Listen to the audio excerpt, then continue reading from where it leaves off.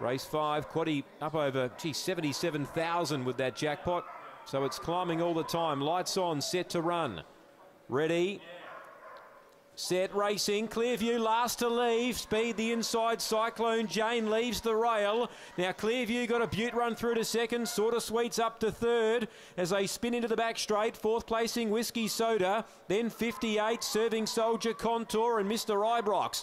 Race right on. Cyclone Jane left the rail. Clearview's got the run if it's good enough. Running to third is 58. It's starting to descend upon them. And 3 lengths to Whiskey Soda. Hitting the straight. Cyclone Jane, 58's after it. Cyclone Jane hangs on.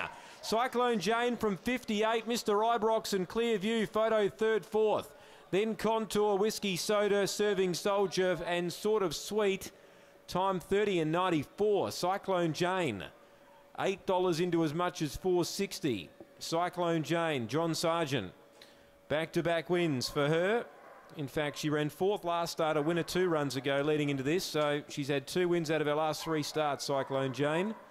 1, 5, 2 and 6, take note. 1, 5, 2, 6. 5 is second, 58.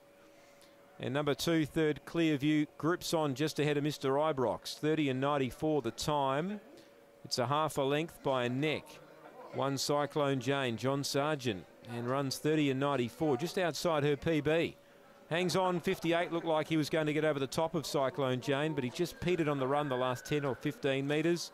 He's got second, 2 third and 6 is fourth. That's after race 5, first leg of the quaddie. Big quaddie pool to play into, and good luck if you're alive so far.